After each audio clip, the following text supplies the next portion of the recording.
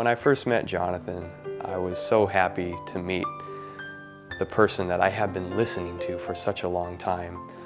I was introduced to his music when I was about 11, and I really fell in love with it.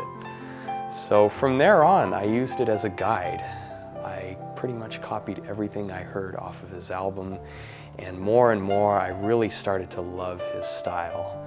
And those were my first encounters with Jonathan, getting to know his music really well, meeting him in person and getting to play for him personally.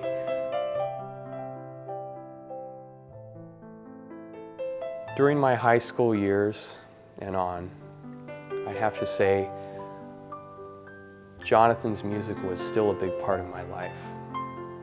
I was still trying to find my way musically, but to some extent I kept listening to his music. And even through the hard times when I would not be inspired to play music as much or trying to learn different styles, there was something dormant inside of me. I'd have to say that was Jonathan's spirit. Currently, I've been finding my own way. I've been finding my music, and I've been finding my heart. I'm so glad that I've been able to connect these two together.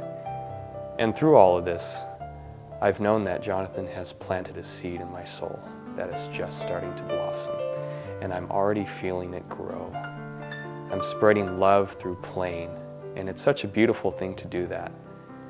And so every day I play Jonathan's music in celebration of his life and spirit, and it comes around to make people extremely happy. And I'm thankful to be doing what I'm doing for the love of my music and Jonathan's.